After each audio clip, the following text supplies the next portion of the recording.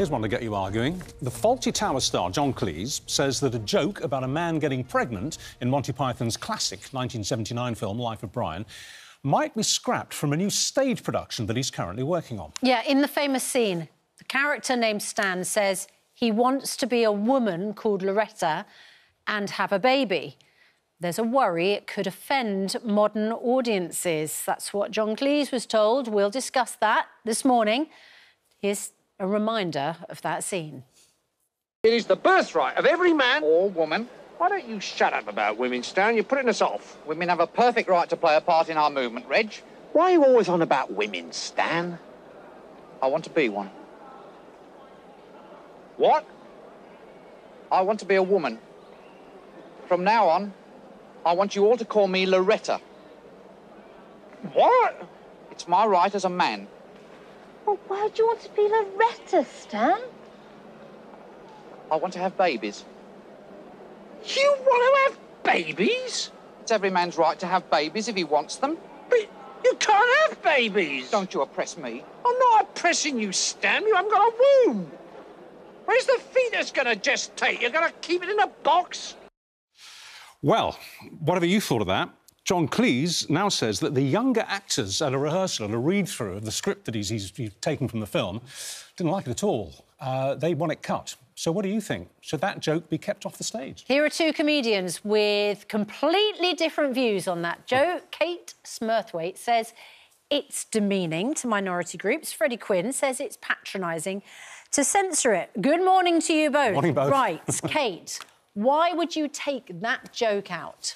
Well, first of all, it's not a question of, you know, I don't get to edit the script. If it was my script, I'd take it out, though. Right. I don't believe when John Cleese wrote that material in the first place that he intended for it to be a piece of, you know, quite brutal, you know, like a sort of brutal remark about, you know, people who are transgender. I don't think he meant it to be interpreted that way. I think it was just meant as a silly joke. But jokes exist in a context, don't they? You know, why did the chicken cross the road? It means nothing unless we know what a chicken looks like and what a road looks like.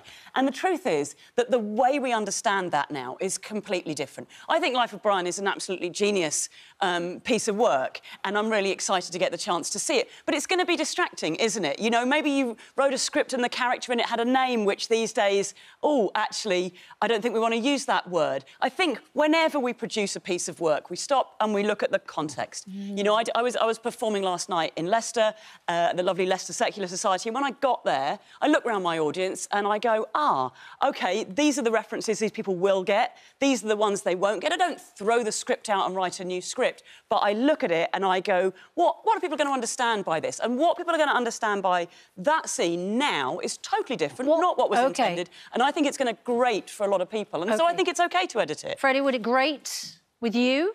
The whole film grates with me. It's so upsetting, do you know? Like, I mean, I'm going one further. I'm campaigning for them to get rid of the whole crucifixion scene.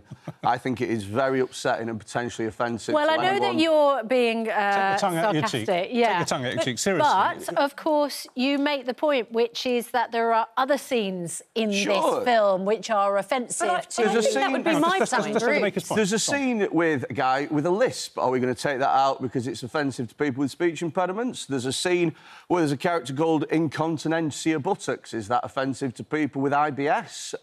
You know, where do you stop?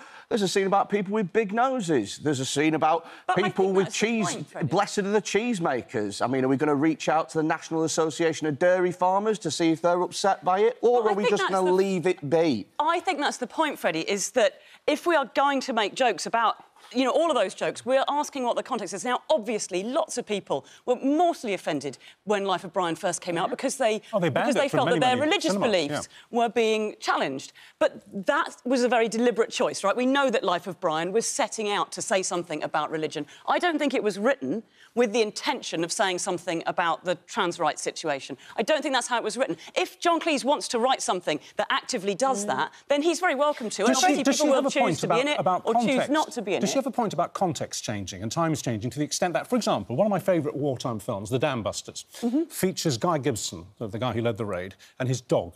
His dog, which was Black Labrador, had a racist name. And in the film, they used the racist name. But when it was rescreened on the anniversary of the Dam Busters, they dubbed that out. And they gave the dog a different name because these days it's offensive. Yeah, but I think that you're, going to one extremity here. Do you know what I mean? Like, I think, obviously, you can cut out things that are seen to be explicitly racist nowadays. Yeah. But when you're viewing jokes in context... I agree with when you, you're viewing jokes in context, you have to you have to view them in the context of which the joke was written, not by today's standards. Now, let's look at the context that the joke was written. This joke was written in 1979. Now, this was at a time when, up until 1980, it was illegal for two men to have relationships in their own house in Scotland, and until 1982 in Northern Ireland. This is one of the first times that a transgender person has been represented on screen, and their transgenderism is not in itself the butt of the joke. But she's not saying that the scene should be cut from the film. If you want to go online and watch the film, she's saying, fine, watch it in the context in which it was made. She's saying that a play that's being put on stage in 2023, that's where it jars. Great, and there's one person that's allowed to make that decision, and that's the person that wrote it. Yeah, but I think that's where I started as well, and I totally agree with you, Freddie, that the context changes, and you're quite right to make the point about gay relationships. Go back 100 years, and if you had a comedy sketch with two guys in bed together, we were like, oh, well, they're just friends. And then you go back 50 years, that's offensive because they're gay, and now we're like, it's not even a joke. OK, what about Freddie's point about it is still offensive to a number of religious people? Yes. So why would you... why would you cut one joke about a man saying that he wants to identify as a woman,